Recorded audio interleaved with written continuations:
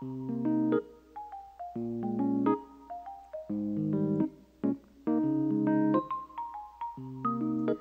grade 3! Annyeonghaseyo! How are you today? I hope you're doing great. So for today, our subject is science. But before that, let us have our opening prayer. Let us put our hands together and feel the presence of our Lord. Dear Lord, thank you for fearfully and wonderfully creating each of us. Thank you for giving us word in your eyes. Help us live as the one you uniquely intended us to be. Help us abide instead of strive, living peacefully and joyfully as heirs to your kingdom and co-heirs with Christ. In Jesus' name we pray, Amen. Okay kids, our lesson for today in Unit 2, Chapter 1, Lesson 2 is all about physical properties of matter. Again, Lesson 2, Physical Properties of Matter. The properties of matter that can be easily described with the use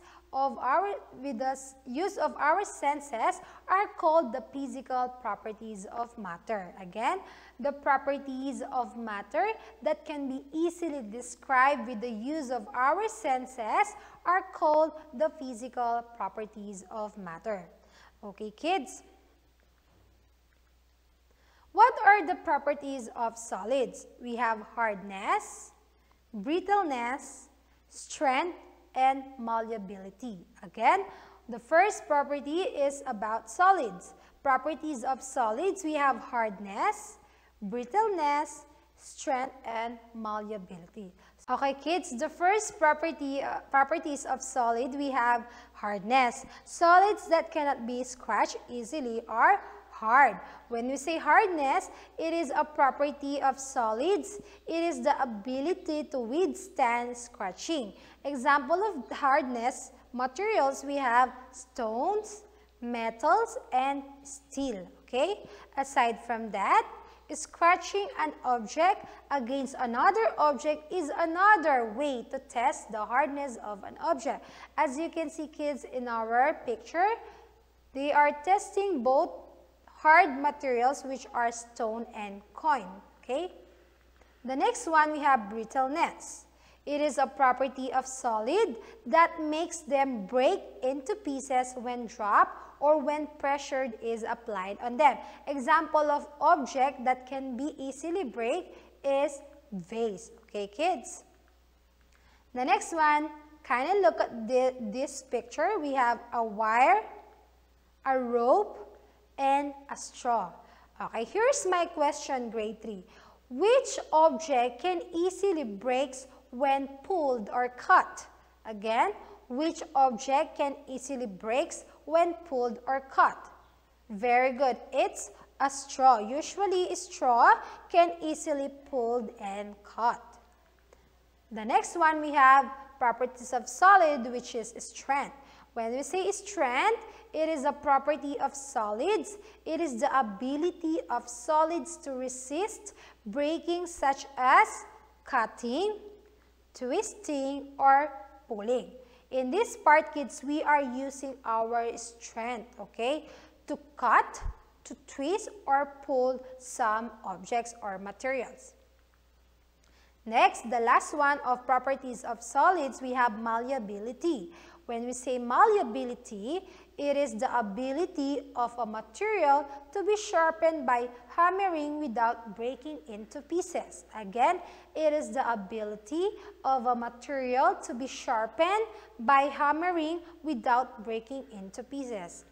Now, let us move on in property of liquids. We have fluidity. When we say fluidity, grade 3, it is the ability of the liquids to flow. Some examples of liquids, we have water, juices, beverages, or alcohol. Okay? So, do you know how liquids are different from one another? Some liquids can flow faster, just like water, juice, alcohol, beverages, or soy sauce, vinegar, and etc. And others, liquid flow slower, just like the oil or honey. Okay? Now let us move on about properties of gases. They are easy to compress. They expand to fill their container. It takes the shape of its container, and then the last one, it has mass too. When we say mass, grade 3, it is typically large body of matter with no definite shape. Again, when we say mass, typically large body of matter with no definite shape. Example of gas, the air into the balloon, okay? And aside from that, we have the gas stove that we are using for gas stove, okay? The gas. Now, let us answer your science book. Let us answer review letter A on page 271. Here's the instruction. Answer the following questions. Write the answers on the blanks.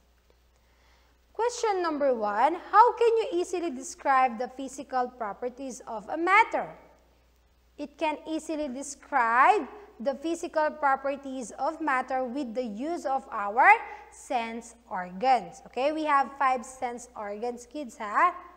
And then next, number 2, how can you test the hardness of an object? By touching it and scratching an object against other object. Next, how can you test the strength of a material? We can test the strength of a material by what? A material is strong if it can keep itself from or withstand breaking when twisted or when given a strong pull or when caught. Next, number 4, how are liquids different from one another? Some liquids flow faster, others liquid flow slower. And the next, question number 5. What are the properties of gases? Gases takes the shape of their containers. They have mass too. Okay, kids? Next, let us answer review letter B on page 272. Here's the instruction. Identify what is being described. Write the answers on the blanks. Number 1, it is the ability to withstand scratching. We called it hardness. Number 2, it is the quality of a solid to break into pieces when dropped or when pressure is applied on it. What do you think is the answer here, kids? Very good. It's all about brittleness. Next, number 3, it is the ability of a material to be shaped by hammering without breaking into pieces. Okay, kids, what property is this? We called it malleability. Next, question number 4, it is the ability of fluid to flow. From the word fluid, this means about fluidity. Okay, kids, now question number 5 for the last question. It is the ability of solids to resist breaking such as cutting, twisting, or pulling. This one is property of solids regarding strength. Okay, kids, did you understand our lesson, kids, about physical properties of matter? If yes, by the way, we don't have assignment in this topic. Okay, kids, I hope you learned a lot today and see you in our next session. Goodbye, grade 3.